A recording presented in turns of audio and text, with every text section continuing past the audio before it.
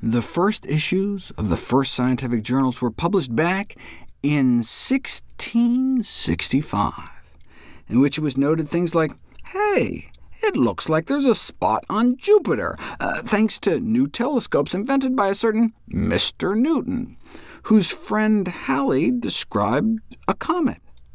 The same journal that reported that oranges and lemons could cure scurvy, and something in willow tree bark could bring down a fever.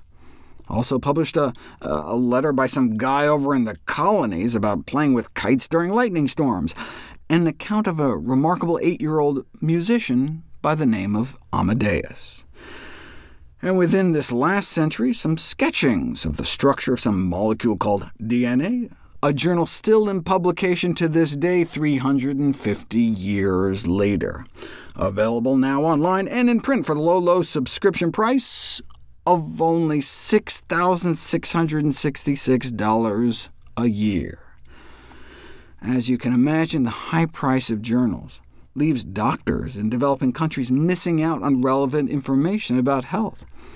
At that time, back in the 90s, there was optimism that by 2004 at least, the problem of access to life-saving scientific information would be solved.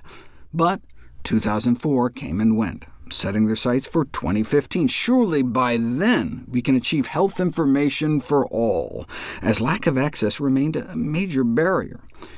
Realistically, only scientists at really big, well-funded universities in the developed world may have full access to published research.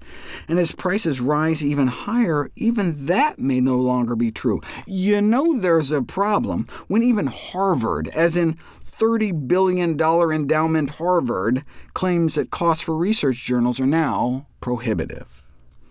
Meanwhile, the journal publishers are raking in billions, charging institutions up to $35,000 a year per journal, and charging individuals online per article. So you have a family member diagnosed with some disease, and you go online. You can read all sorts of internet dreck, but if you want to see the actual science, it can get expensive. And you likely paid for the research. Tax dollars pour in to fund the research, and then you can't get access to the research you paid for. It's like if a nice little city park was built, but then some private firm came in and started to charge admission. That's roughly how it works with scientific research. And this conversion of public research dollars into private publishing profits has long been a source of discontent. The publishers don't end up paying anything for the research. They get it for free. They don't pay the researchers anything. So we pay for it, and then we have to pay for it again if we want to read it.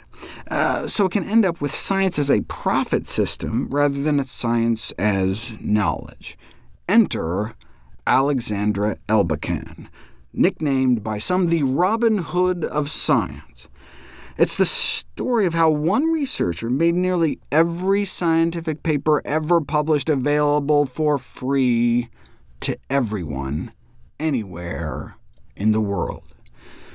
Named by perhaps the most prestigious scientific journal in the world as one of the top 10 people who mattered the most in science in 2016, Alexandra started out as just a frustrated grad student in Kazakhstan, unable to access the scholarly papers she needed for her research.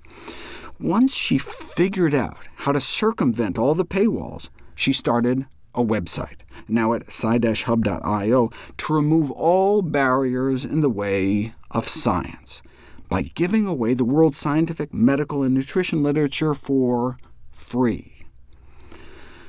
What she did is nothing short of awesome, said one researcher. Lack of access to scientific literature is a massive injustice, and she fixed it with one fell swoop.